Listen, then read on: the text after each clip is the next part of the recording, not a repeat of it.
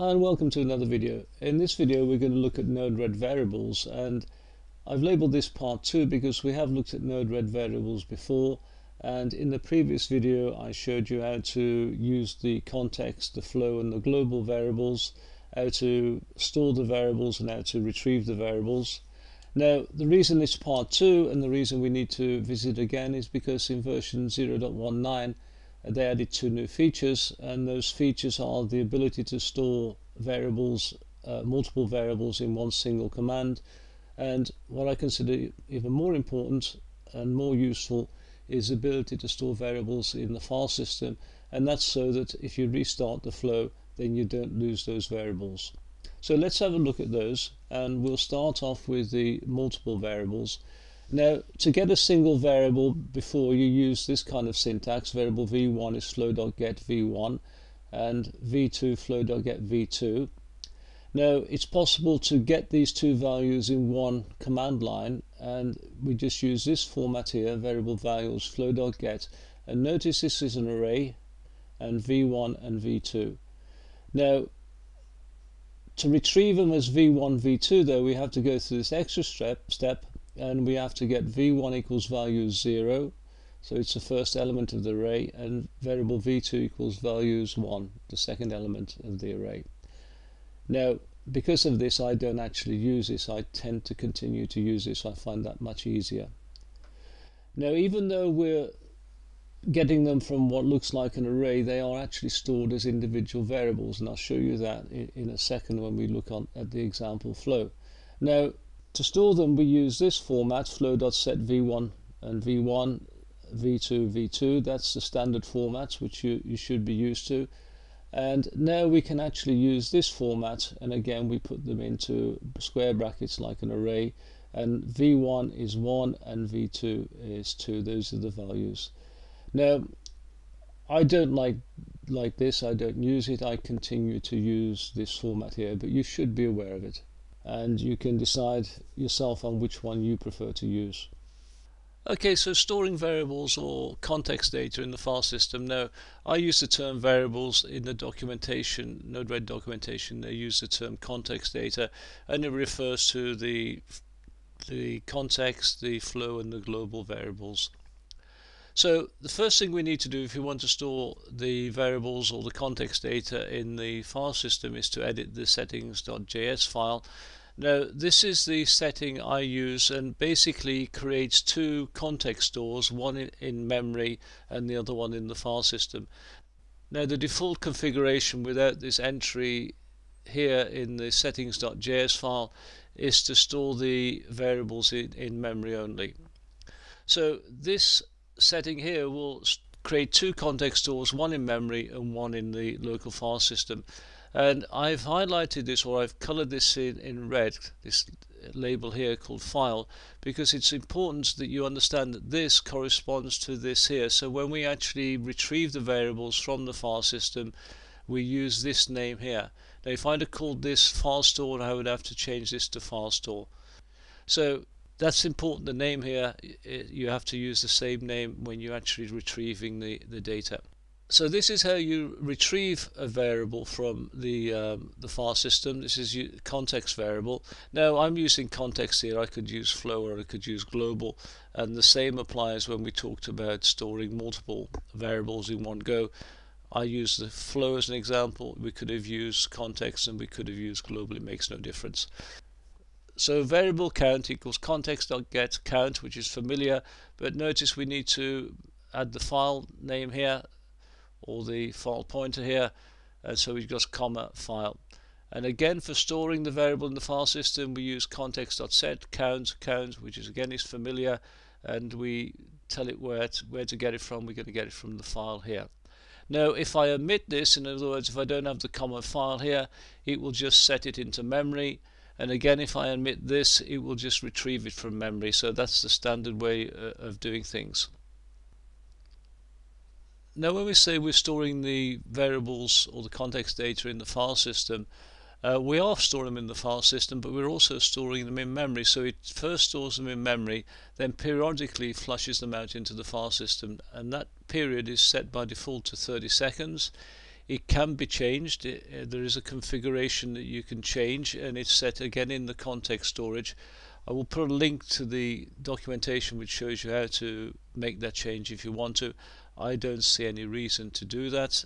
I'd call that a more an advanced setting, and I won't be covering it here, but I say I will link to it in the video description below.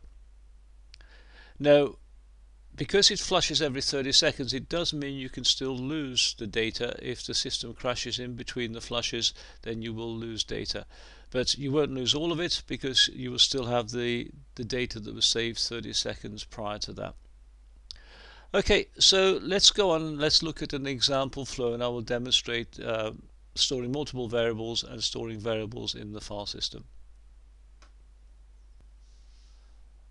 Okay, so this is the example flow. It's very simple, and I'll make this available for a download. So we start off with the multiple variables. So we have a function here, and this is what we're going to use to get and set the variables. So you can see here I'm using the values just like I did in the slide, and we're getting the variables here. We extract them using this format here, and this is an array what I'm creating. Now I'm doing this for an example because remember, this looks like an array, but it isn't an array. We'll see it when we look at the data as it's stored. I'm just logging it here, and I use the flow.set to set them, and I also use the flow.set to set the data array. So once I do this, I'll show you what they look like as they're stored. So let's inject it, and let's go over here, and we look at the context data, we look at the flow data, and you can see my data array, it's stored like that as an array. But notice the variables v1 and v2, they're stored as individual variables v1 and v2. And notice this here, if you can read it, it just says memory only. We're storing it in memory. Okay, so let's look at storing variables in the file system. Now I've already configured the settings file, and if I go to the change node here, and you can see here I can actually get the variable here from the flow. I'm using a flow, and I'm using a counter called count2, and I can set that value, count2, I'm setting here to 22. But what I wanted to show you, this should be familiar because this is standard, is this extra icon here, which lets me designate this as a memory only variable or a file variable. So if I set it to here, it will store count2 in file. If I set it to here, it will store it in memory. Now, if you haven't done the settings file, you won't see this here, and let me just show you that quickly. So here we have the same setup. This is actually using a different flow, and the settings file hasn't been edited on this one. You can see here we don't have that icon on the side of here, so we can only store these in memory. We can't store it into the file system. So let's go back to our flow, and we'll look at this function node here, and what we're going to do here is we're going to get a variable count, and this one we're going to get from the file system. You see it here, we've got the file, and we're going to get a variable count1, and notice it's got the same designation count here, so it looks the same as this, but I want to show you it's not. So we can actually use the same name. They are actually stored in two different locations, and here I just initialize it to 0. Now I increment it count plus equals 1, and I increment count1 plus equals 1, and I set the count 1, and I set count here and into the file system. So I'm storing this in the file system, and I just send it out into the payload. This is just so I can see it in the debug screen rather than sending it to the console. Okay, so let's deploy that, and let me refresh that. I've got the data in there. I haven't got anything in here yet. So if I just click on this one, you can see I've set the count2 to 22, and you can see here it's memory only. Now if we look over here, you can see the value of count in the memory only count is set to 1. I've actually clicked this, and the value of count setting the file, you can see the label file here is actually 29. You can see I've been doing this quite a few times. Now if I go and click it again and refresh that, you can see that goes up to 2 and that goes up to 30. And just do it again, and we'll see it change. So even though they've got the same name, they're actually two different variables. This one is stored in memory and this one's stored on the file system. Now if I go and restart Node-RED, and I'm going to have to go over to the console and reboot this. Okay, so I've rebooted here. You can see I've got the count in the file system, 32. It might be a different value that you saw before. That's because I had to redo the recording on the video, so I forgot to record it. Okay, but you can also see that the in-memory one is cleared. So if I just click it again, and we get our memory count back again. And this just shows that if you restart Node-RED by storing variables or context data into the file system, then you can keep that and it's preserved against restarts. So that brings us to the end of the video. If you've got any comments on the video, please leave them below. If you like the video, then click on the like button below, and if you'd like to get notified of new videos on the channel, then you can subscribe, and don't forget to click on the notification bell. And if you use social media and like to share it, then please feel free.